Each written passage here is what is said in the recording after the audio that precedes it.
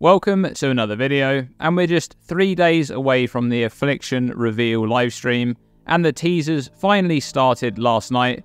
We got some information regarding a quality of life feature that's coming in 3.23 that will allow you to split currency stacks while the trade window is open, which is really nice. And during this teaser, we can see what appears to be a new unique flask. Now, it's possible that this is some kind of flask MTX, but I think that's unlikely. So this is probably a new unique flask coming into the game in the Affliction League, and it almost looks like some sort of candle, so just based on the art I give my best guess that this could be a new unique Stibnite flask, but we'll have to wait and see for that one. The teasers should be flowing all the way into release now, and it's likely we'll get the full patch notes at the end of the content reveal on Thursday, and that brings us to the topic of today's video. What buffs, and perhaps more importantly, what nerfs are we going to see in 3.23? I spent a bit of time thinking about this to come up with the 3 things that I think are most likely to be buffed in the Affliction League, and also 3 things I think will be nerfed. And let's start off with the nerfs, because I think it's a lot easier to actually consider what can be nerfed, as we know what's strong right now. It's much harder to look at buffs, as there's plenty of things that probably could do with improvements, but which of these actually makes it in is anyone's guess. At the very top of my predictions for nerfs in 3.23, it's returning projectiles, and I'm looking at you, jungroan.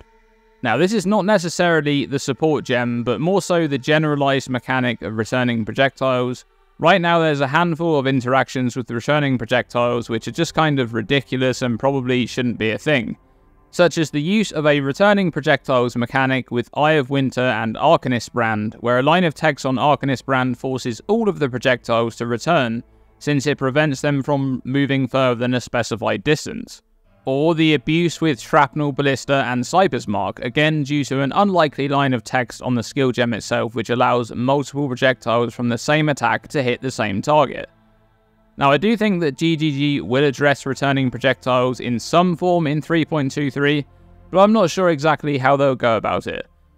It would be great if they fix the really broken cases and leave the actual mechanic as is, as there's plenty of genuine use cases that aren't taking advantage of a broken interaction.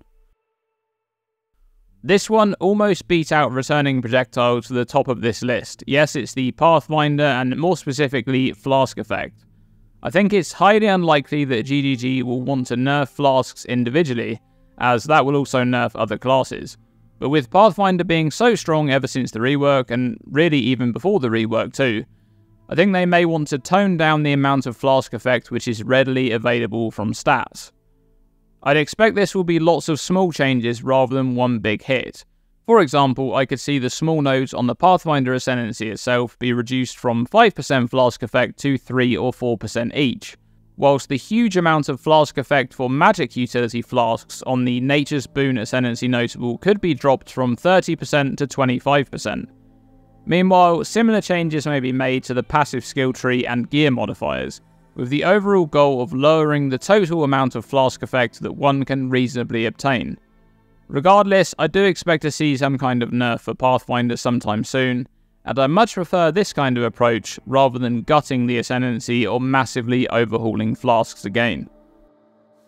Lastly, in my predictions for nerfs in 3.23, it is of course Sanctum, which was only added to the core game in the Trial of the Ancestors League. This one really doesn't need much of an explanation. Sanctum is just completely overtuned, and it provides far too many Divine Orbs and Mirrors. It's likely that Sanctum will just receive changes to its reward structure, but it's also possible that Sanctum relics are changed to provide less of an advantage. For example, the ones that reveal rooms may be nerfed or just made to be a lot rarer. Either way, I think it's highly unlikely that the current implementation of Sanctum will make it into 3.23 without some changes. And next up is the buff predictions, and as I said before, I feel like the nerfs are far easier to predict because you kind of know what's strong, but there's just so many things that could be buffed or reworked. But of course, I've got to start with melee, because I really do feel that melee changes are going to happen sooner or later. They've been a long time coming. Now, I could ramble a bunch in this section, but I'm going to keep it short. There's 2 things that need to be addressed in regards to melee. First and foremost, for the love of God, please fix Ancestor Totems.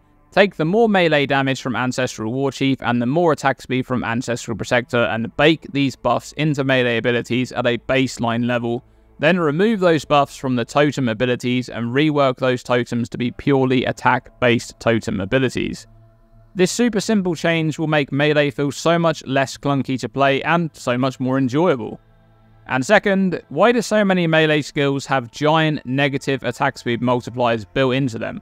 I'm not sure why this is a thing, but it probably should go away, as again, this will go a long way to improving how melee feels to play.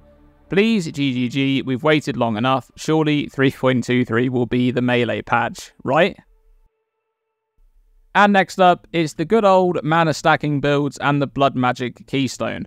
Although these two archetypes are very different, they share the same problem which prevents these types of builds from being very competitive with traditional builds that reserve all of their mana against powerful auras or other reservation skills. Now the problem here really is that the trade-off of, in the case of Blood Magic, losing all of your mana and only being able to reserve one free aura with Eternal Blessing, or in the case of mana stacking, not reserving all or most of your mana against auras, is really not worthwhile in terms of what you get versus what you lose out on.